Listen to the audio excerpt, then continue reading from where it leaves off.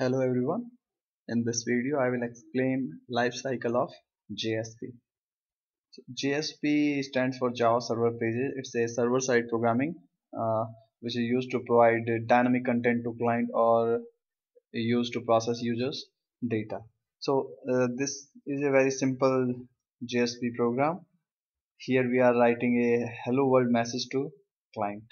So first of all, when we try to run this first.jsp, so when we write this one, the complete URL in browser, so what actually happened, this code is actually converted into a corresponding servlet. So you can see that servlet. What you have to do, go in Tomcat work Catalina localhost, and here we have copied our first.jsp in demo folder, org apache JSP.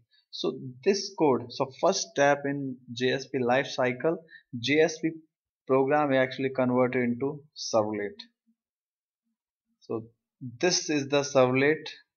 So this the first step when we execute a JSP program, JSP code is actually converted into a servlet program. So this is the servlet program for our JSP page. So this is the first step, conversion of JSP to servlet. Second step, this program will be compiled. So there is a class file, if you can see. So after conversion, converted servlet will be compiled. Third step is that this class file will be loaded in memory, and after loading this class file in memory, one instance of this servlet will be created. And then in JSP we are having a method like jspInit, jspDestroy, and jspService. So after creating instance of that servlet class, jspInit method is called. So this method is actually used for initialization purpose. And for every request, whenever a JSP page will receive a request, this code will be executed, jspService. And at the end, uh, jspDestroy method will be called. So in life cycle, we can write here like first step, JSP converted into servlet. So this is the first step. Second one, servlet is compiled. Third, class loaded in the memory. Fourth, we are having instantiation. Fifth, JSP init method.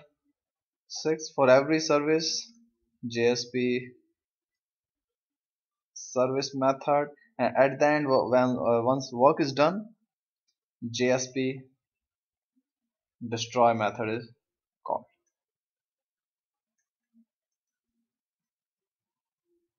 So what you need to remember, in JSP lifecycle, whenever a request is sent to server for a JSP page, that page is actually converted into corresponding servlet.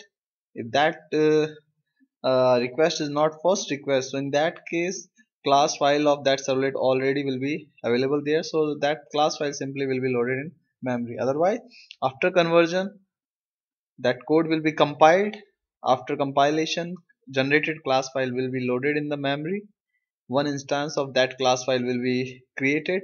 Then jspInit method will be called, which will initialize our JSP program.